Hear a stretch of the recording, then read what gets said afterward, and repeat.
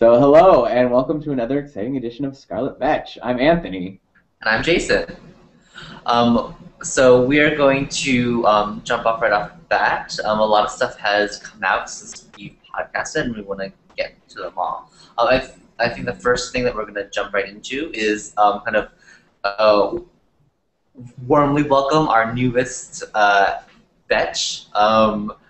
It was revealed in the latest edition of, or actually not the latest, but the one right before of X-treme X-Men, that General Howlett, who is an alternate universe version of our Wolverine. Is it General Howlett or Captain Howlett? I believe it's General Howlett. At least that's what I read on Newsarama, but Newsarama also gets their shit wrong a lot. So. I consulted the ever-wise Google for my. Well. So, who knows? Well, everyone just calls him Howlett, so let's call him Howlett. Okay. or Gunslinger Howlett, whatever you want to call him.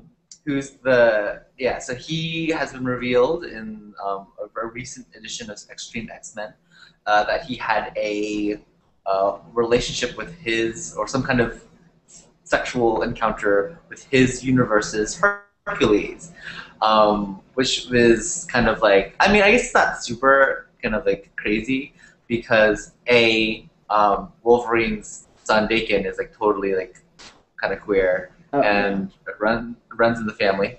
Yeah, but it runs in the family maternally. And haven't they've shown that like it's the risk factors on the mitochondria, so it's like Hush, hush, hush. This is comic books. I'm pretty sure that Dakin was conceived by an alternate universe female Wolverine or something. But the funny thing that I kind of like, there was a light bulb that dinged while I was writing the Bachelor post was that, so X-treme X-Men is written by Greg Pak, who's like my like comic book like hubby. I have the biggest crush on Greg Pak. He's this like Korean lumberjack of a man, and I love him. But anyway, so Greg Pak, who's famous for a lot of things like World War Hulk and Incredible Hercules, all that stuff, he kind of also kind of made some waves in the queer comic blogosphere when in right after Chaos War, after Hercules was like killed or whatever. During his funeral, it was revealed that Hercules had, in the 616 universe, had a encounter with Northstar. So like Hercules / Northstar was officially canon. So I thought it was really awesome that Greg Pak is continuing to queer the Marvel Universe one Hercules / pairing at a time, which I think is brilliant. It's awesome. But I wanted to say that when I was writing the Scarlet Betch after that, so this week's, I went back and read that issue to see, like, okay, was it just a fling? Was it a meaningful relationship? And if reading the expression in the art, I would say that they had more than, like, you know, a week in Vegas or whatever. Mm-hmm. It seems like they, like, at least for Howlett, there was some emotional investment in the relationship. So that's what tipped me over the scale from saying like, oh, he's just flexible to actually, I think he's a queero. Mm-hmm. Mm-hmm. So I'm very excited. I think it'll be awesome. I was really hoping this would be like a younger, but not prepubescent alternate version of Howlett that we encountered in Steampunk Old West, but in this latest issue, but no, it's like 11-year-old Wolverine. Mm-hmm. So that's true. Although I think that I found 11-year-old Wolverine actually kind of adorable. I kind of wanted to like squeeze him. Oh, he's awesome. He's so awesome. But I was kind of hoping that they would deal with like his first crush or whatever. Yeah. No dice. Yeah, I was also surprised to see his father, because I don't think I'm not super up on Wolverine lore, but I don't know if we've ever seen Wolverine's father before. That's just me. I don't know. Definitely in Wolverine Origins, when they had his whole story about like his bone claws and everything first manifesting, they did have that. Okay. They did have his father, but yeah, it was not I mean, wasn't ever really in any major comic books. It was just in that limited series. But yeah, so yeah, it's interesting. He's a good. It's interesting to see his family and stuff. One of the things that I was weirded out about is that I did not realize that X-treme means steampunk. Not always. Always. Every single universe that they've been to so far, there's the steampunk. Well, no, the one with the gods is not really steampunk. Oh, I guess it was kind of Yeah, steampunk. yeah. It was all steampunks. All of it. Well, this Western one isn't steampunk. It's like Western. It's like American. Like, not. I mean, people they're not dressed like they don't have like the classic definition of steampunk. Steampunk is the retrofuturism of. Or not retrofuturism, but like the retrofuturism of Victorian England. It's emblematic of that kind of like the meeting of I would argue that power and like Victorianism. No, but their attire is completely like American Wild West. Okay. But anachronistic. I don't know. They're very punk, and they have those weird guns that look steampunkish to me, and everyone's wearing goggles. That's very steampunk. Okay. You have to admit. I guess it is as steampunk as Wild Wild West with Will Smith is steampunk. Okay, we'll go with that. And I would also argue that that Wild Wild West was a little bit steampunk. A little bit. With this giant robot spider. I did not see that movie. I just saw I haven't watched a Will Smith movie since like Independence like Day? Men in Black 2, I think. Oh yeah, I guess that came out later. Yeah. Oh, Will Smith. Anyway, Back on speaking topic. of other things to talk about, let's talk about Astonishing X-Men. Yes. So I guess we kind of get the big reveal about who this person who's been fucking with the X-Men for so long finally is. On a side note, really is, because we were introduced to her last issue. Yeah. But now we get to know exactly who this person is. As a side note, I friended Marjorie Liu on Facebook, and she probably just accepts everyone. But the fact that Marjorie Liu shows up on my Facebook feed as being like blah blah blah blah, and like her random like personal like thoughts, I'm like, oh my god, this is so exciting. And then I realized, I'm like, oh my god, you're a real person, and I'm reading your comic book. It's kind of hilarious. That's amazing. I know, right? I'm such a fanboy. But it's interesting for me to read this kind of storyline in Astonishing X-Men, because we kind of were complaining about how like Karma is this like perpetually victimized character, how she's defined by her victimization. And so it's just interesting how that gets kind of like played up again in this, storyline, especially since it's like being written by like an Asian woman who I don't know. I think about like how much resonance or how much effect that would have on the character, writing the character. I do think that it's interesting how this team of X-Men they're clearly not kind of like the main players. Astonishing for a long time was like, Cyclops, Emma, Beast, Wolverine. Those are like the heavy hitters. And now it's kind of all these kind of like B-listers that are like kind of doing their own shit. Kind of, but I feel like it's not B-listers as much as it's the most lady crushable. Does that make sense? I guess so, yeah. I mean, Gambit has been for Marjorie Liu's run on X-23 and Daken, Dark Wolverine, like her character. Like, yeah, and I think I've said on this before that Marjorie Liu's depiction of Gambit is one of the few characterizations of Gambit that I like. Mm-hmm. And then, and bringing in Iceman, who so many people have, like, because they had that thing with Northstar having a crush on Iceman, and then he's also, like, the young Twinkie one. I don't know. I just feel like it's these are the crushable X-dudes. Yeah, I can see that. Yeah. So I guess the first few things. So it's revealed that this big villain that we've been working like so many issues. I mean, like the dramatic arc in this storyline has been really, really drawn out. Especially like I mean, for comic books, like usually like by like the second or third issue, you figure out who the big bad is, and then like you work towards resolution. But this has been kind of like a while.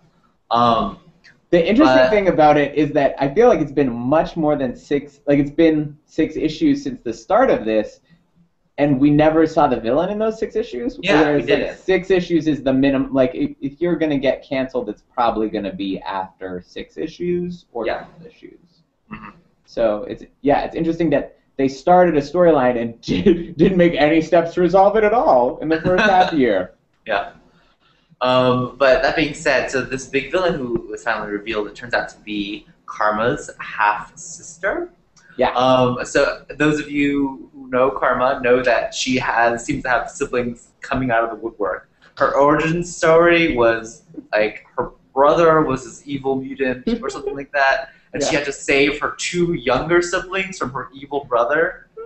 And then her younger siblings always like turn up randomly throughout the years to like cause her like agita, and they never seem to age. Like it's been like 20 years and they're still like 12, and she has gone from like 16 years old to like librarian. I assume she's like 25 or something like that. So like kids need to like go to college and like collect some Pell Grants and like. But so they should at least be emancipated now. That's all I'm saying. Yeah. But so I had mixed feelings about this. Like, so it was kind of strange because like her half sister, which was like already kind of like a soap opera kind of like thing to happen to bring in this random half sister from like out of the blue. Yeah. B, it wasn't really so like so her half sister doesn't have powers, right? Right. She did. She was a mutant, and then she got depowered. And then now she just takes over people with nanobots. Yeah. Nanobots. Okay. And then what? The third thing that didn't make sense to me was that like after she like takes over these X-Men with these nanobots. Yeah. So, like why did you choose like what is such like a sucky team of X-Men to like take over, right? Sucky? What do you mean? So Celia Reyes, she just got powered up by Marjorie Liu. Yeah, but she's also been like she's been like like out of uniform for a really long time.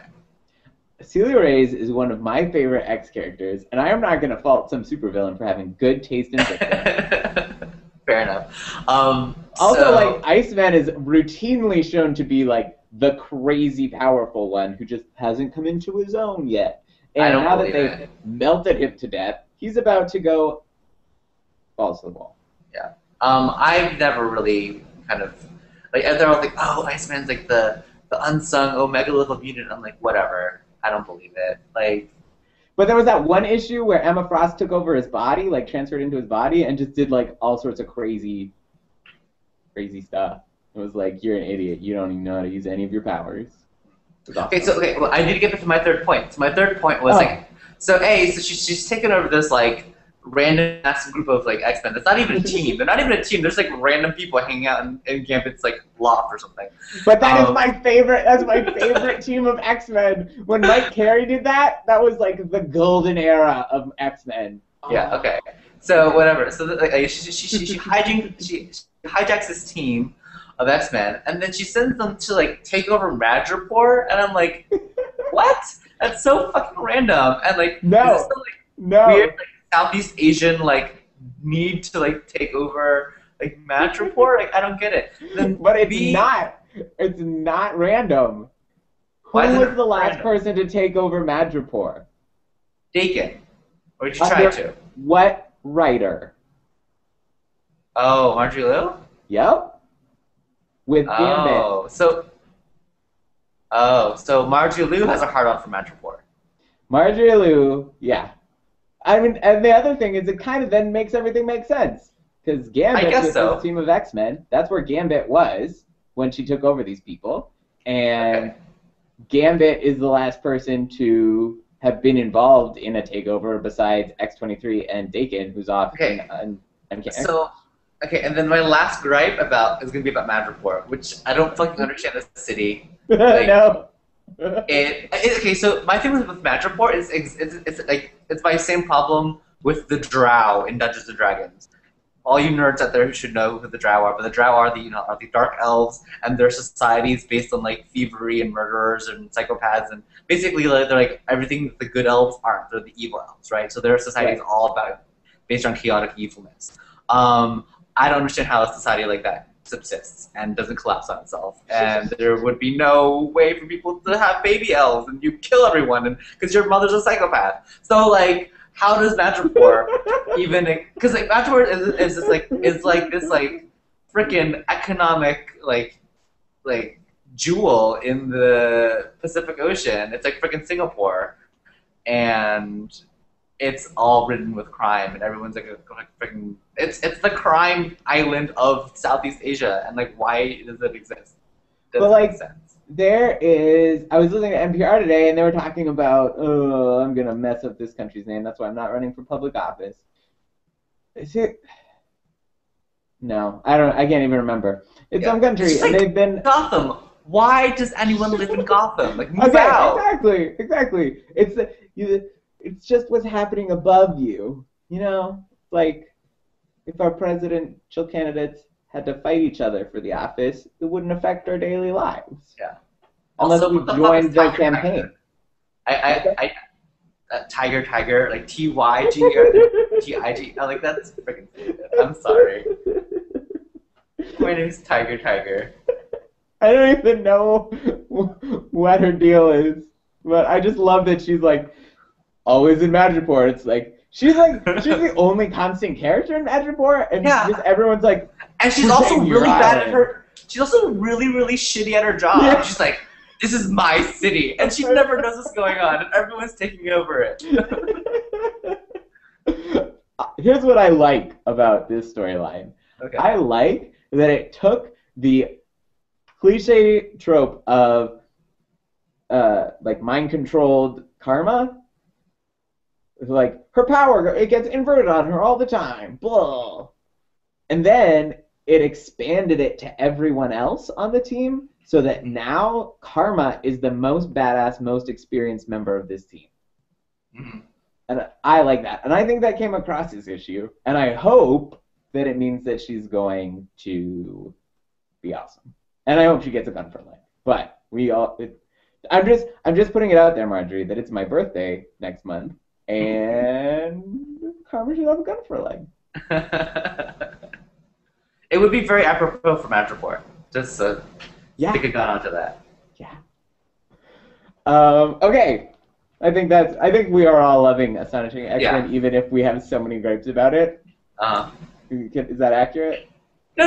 Yeah, it is. Yeah. I mean, I think it's a lot. I love this issue. I thought this issue dialed up the action. It finally got the plot moving, whereas before it was kind of like, oh, now we're fighting this random team that's being controlled by robots, and now we're getting married because that makes sense. Yeah, exactly. So I'm happy to get some focus on this plot. Yeah, it's good. Okay, let's talk about X Factor, a very plot-focused book. Mm-hmm. I just wanted to say that I'm not a huge fan of Terry or Siren, and like I just never really like found an interest in her. But I really thought the storyline with her becoming, spoilers, the next Morrigan, really interesting. And I mean, like, I think it really, like, it's like, for the longest time she was just kind of like, oh, she's like a copycat character. Her dad's Banshee, and she also has sound powers. And I'm like, blah, blah, blah. And she's always going to be playing second fiddle to, like, that, her father. Okay. But I think that this actually takes her character into a whole different direction, which is interesting. And I'm also interested about how X Factor has become like Justice League Dark for the X-Men. Yeah. Do you think now that they're kind of splitting up the team, it seems, because like looks like Guido is joining Darwin? Like, are they joining forces? So it looks like they're splitting up the team, and they put a god on either side. Would you say that that's accurate? is yeah, okay, yeah. 'Cause And Darwin's like they hella I powers. do you think that yeah, do you think that they're dividing up the team to be two rival factions and have them go to war? I guess that would make sense, but I don't know who else would join Darwin though. I mean, Yeah. I guess. There's one more issue of the day of like the it's like the 4 days or the 5 days of when of like X Factor splitting apart. So yeah, it'll be interesting to see if anyone else leaves. But Mhm. yeah, and we know that Havoc's leaving for A plus X. Yes. Uh-huh. And who knows what's happening with Polaris. I'm so happy she's not crazy. Yeah, that was getting really annoying. Also, I was like, good job, Magneto, being a shitty father. Like, Yeah. oh, my daughter just had a really traumatic experience. Let me get my henchman to mind fuck her. Like, Awesome. Uh, okay. Speaking of women, fat women, that like our transitions. was smooth as silk. Thanks. So this issue of Batwoman was, I will say, awesome.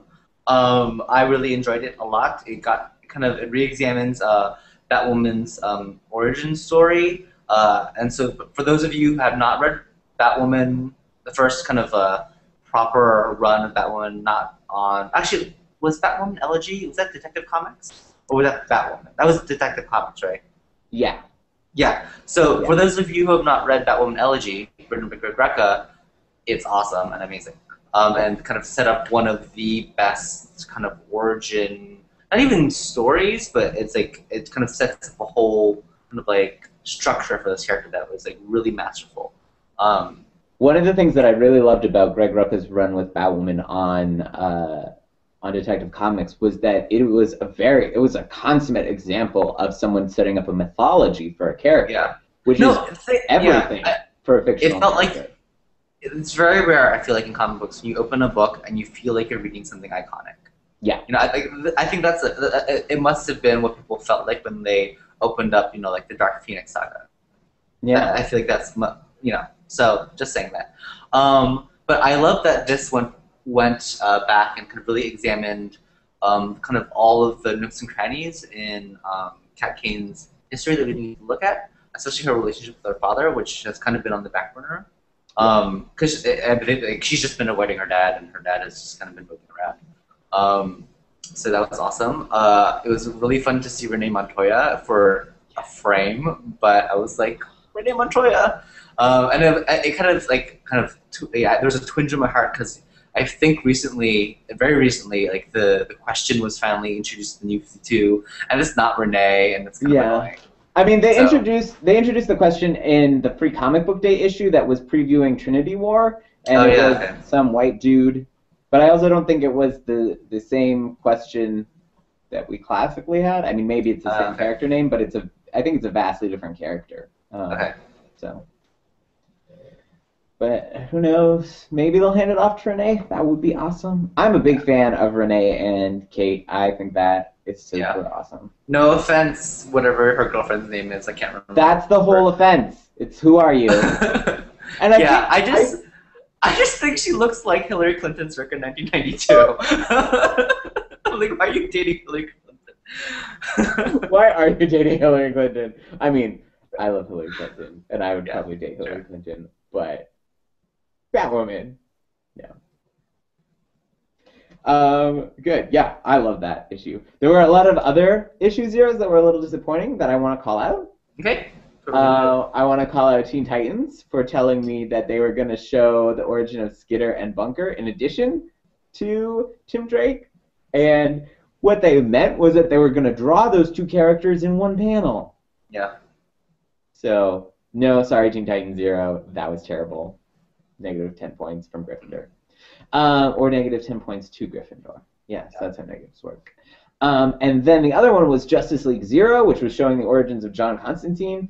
And I was really hoping that they would have some sort of like queer shout out to his, kind of queer history in the Vertigo comics. But no dice. It was just him and Zatanna, and there wasn't even like him flirting with the TSA agent or anything. You had an interesting take, though, Jason. Yeah, well, no, so I found that his relationship. So Constantine, he and Zatanna become like apprentices of this guy Nikki, who is some sorcerer. And they had this little threesome kind of like relationship, not actual relationship, but like it was like they were a group of three, and it was like Nikki and Zatanna, and then like Constantine was like also was like had this relationship with Nikki, and like I mean technically it was all platonic, but I felt that there was something about it.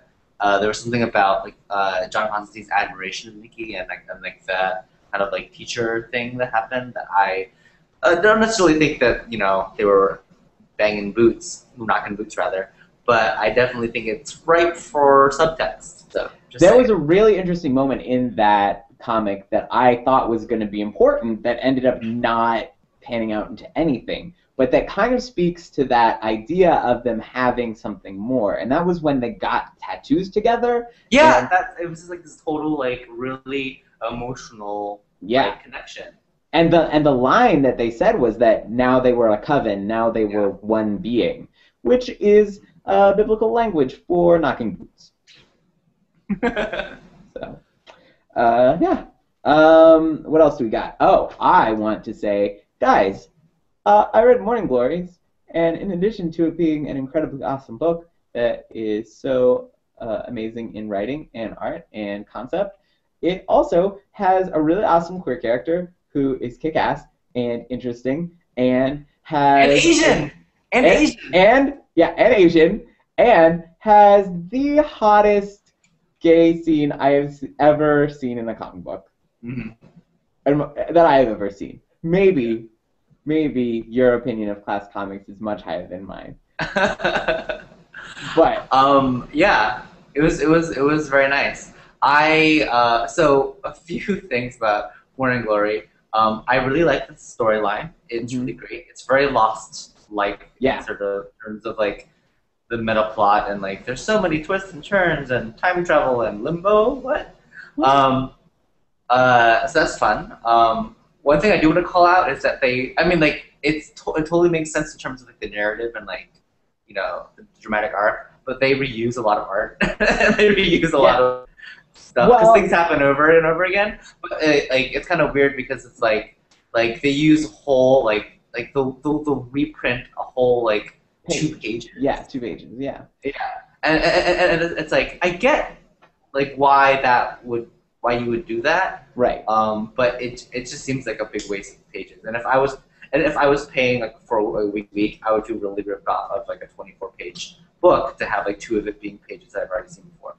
But that being said, it is a good book, and I think it's really hilarious how the headmistress has a improbably sized bun on her head, because it's just there's no way that bun exists without psychic telekinetic powers. Hey, look, it's Morning Glories. Don't rule out that scenario.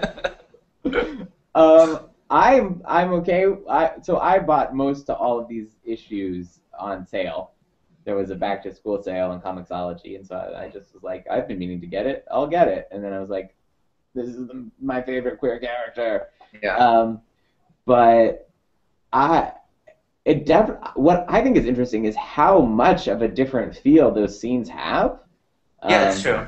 With the amount of stuff that they reveal, and one of the things that I like about, and I don't know if Lost said this, I'm sure they couldn't have contradicted this sentiment without inciting rage, but the writer has said that this is a 100-issue story, and so he knows he's plotted everything out.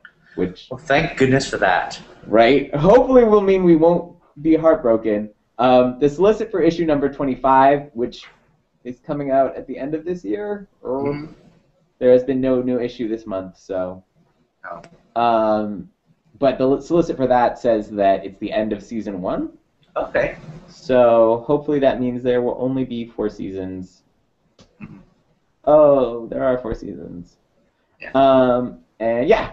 So I'm excited for it. I think it's a great book, and I believe in the propaganda. And as we're giving shout outs to cool queer characters in independent comic books, that's my segue. I recently bought I guess I'm not sure if it's an omnibus or a trade paperback, but it's a collection of a story called Spira, Spera. That's kind of awesome. It's a set. It's a story about two princesses who run away to save the world, basically, with their fire spirit fox friend. But one of the princesses is like this like traditional like girly princess who reads and like she's kind of like Belle from like Sleeping Beauty. But then the other princess is total like tomboy, genderqueer, like sword. She's Utna basically. She's Utna, and it's awesome. And everyone who likes genderqueer boy princesses should. Jason, have I told you? Have I told you that when I grow up, I want to be the Rose Bride? Anthony, they're really close. They're really close. Uh-huh. I started reading Spira and did not even get that that was another princess. Oh yeah, right. So that is some straight up male presentation right there. Mm-hmm. So totally. I'm very excited now. I will go back and check those issues out. Awesome. And I'm so happy you just referenced Revolutionary Girl Utna. I can't tell you how much of my childhood that was. I just watched an anime that was amazing. Yeah. Puella Magi Mudoka Magica. Okay, that sounds like everything that I would want to watch. Yeah. It's kind of an inversion of the magical girl genre. Okay. It's amazing. It's only 12 episodes long. Nice. 12 22-minute episodes, and it is ridiculous and so wonderful. Awesome. And yeah, check it out. You will love the animation. They go so trippy. If you like Revolutionary Girl Utna and how they were just like, what? Physics and reality? F that. Blah. You will love Puella Magi. And yeah, it's interesting because they've done other things, but the story for Puella Magi Madoka is self-contained, and so every other one is a different Puella Magi. Cool. Yeah, it's pretty nifty. Okay, I think that this has been our first Google Hangout. We didn't mention that. Yeah. Oh, also, I went to Dragon Con. We haven't asked it since that. Yeah, I'm so jealous. This is the first year that I haven't been there in several years. Only in 2 years. But still, I was so sad that I was not there. I was very jealous. Things that you missed. One, all the husbands panels. I went to all of them. Yes. And the Sean Maher thing. Yes. That was awesome. Yes, your question went off so well. Everyone loved it. Hooray. Yeah. And okay. So for those of you being at home, just so to give you context, I asked Anthony to ask Sean Maher, who played Simon Tam on Firefly, who recently came out of the closet. Not Simon, the actor. I believe the question was, in light of your recent coming out, who would you like to have seen Simon? What other male crewmate would you have liked Simon to knock boots with? The best part of me asking that question, I would like you to know, is that halfway through, the audience got where I was going, and Sean got where I was going, and everyone was very excited. And so the answer was? So the answer was, he put them in order, and so at first he was like, not Jane, and then he was like, not Shepard, that would be sacrilegious. So he put Wash first, and then he put the captain, and then he said, okay, Jane third. And then I was like, okay, thank you. And I kept walking away, and he said, actually, remember in that flashback where Kaylee is hooking up with that guy in the engine room? And that's who he picked. which is a very good choice. If you, Yes. So all of you slash writers out there, you have been given, you have been heed the call. I expect a slash fan fiction in our mailbox by next exactly. time we hang out. And given that Kaylee has expressed an interest in both these young men, there's no reason why you can't keep the OTP happening. Yeah, it could be like a Justice League Dark Zero kind of moment. Exactly. Exactly. Oh, also, John Barrowman and his husband wagged their junk in our faces, so that was nice. Yeah, and they dropped trout. I heard. That's what I'm talking about. You Oh, guys seen okay. a picture? I believe I have. Yeah. I didn't. I was not in a position to get a picture of that, but My favorite thing from not being at Dragon Con, the thing that I saw at Dragon Con, was the fact that a bunch of cosplayers re-staged North Star's marriage to Kyle, but there were actually two cosplayers who were getting married, and that was kind of awesome. yeah, I heard about that when I was at con, but I didn't get to see it. But it was amazing. Yeah, I have a picture. I got a picture of that from the internet. Thanks, the internet. There's so many things at con that I didn't see that I now have pictures of. Well, on that note, thank you for tuning in to this issue of Scarlet Betch, and be sure to stay tuned.